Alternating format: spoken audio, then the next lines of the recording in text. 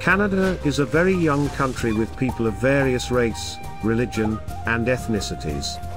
At the time of war, this proud nation calls upon the best and the most courageous to defend the value of the country, no matter what their culture, tribe, religion and background are, as long as they identify themselves as Canadians.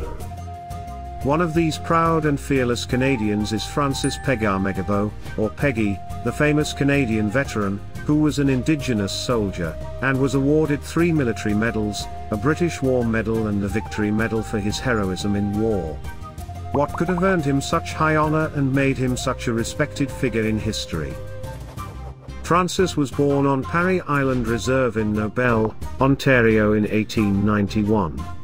Soon after, he lost his father, and his mother left him to return to her own tribe. Francis was left in the care of the man who also raised his father after the death of his parents. As soon as the First World War started, Francis volunteered to join the military. Although the Canadian government discouraged Indigenous people from enlisting in the war, Francis was able to join the 1st Canadian Infantry Battalion. Francis practiced a mix of Catholicism and Anishinaabe spirituality which gave him courage to rush into battle with no fear. He decorated his tent with traditional symbols like deer, the symbol of the clan he belonged to.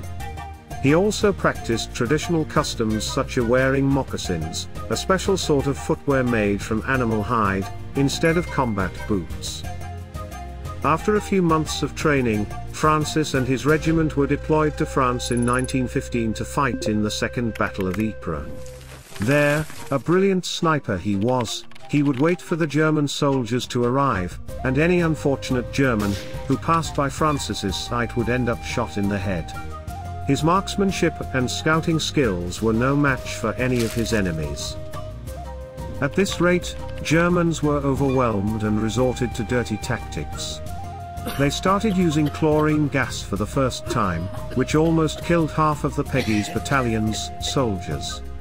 However, Francis wasn't about to go easy on them. He survived the gas to give the Germans hell. In 1916, Francis fought in more battles. In one in particular, he was tasked with delivering critical messages, but he got shot in the leg during his mission. He wasn't about to let that wound stop him, and quickly rushed back to the battlefield, and carried on with his mission. His bravery was so impressive that he received his first military medal for his service. A year later, Francis's leg was healed, and once again he returned to the front line. There was a fierce battle going on, but he'd already gotten used to running around under heavy fire, so he rushed through the battlefield to help his fellow comrades capture the Passchendaele Ridge. Francis's injuries had taken their tolls though.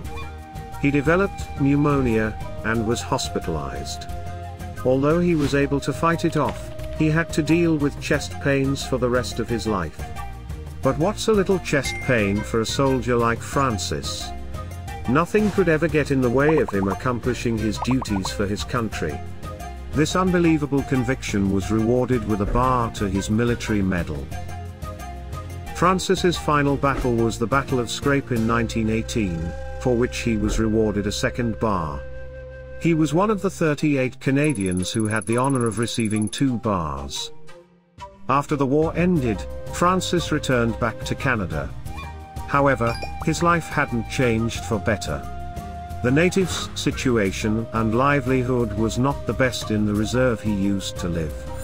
The government didn't seem to show much concern for Indigenous Canadians, so Francis decided to roll his sleeves up and make things right.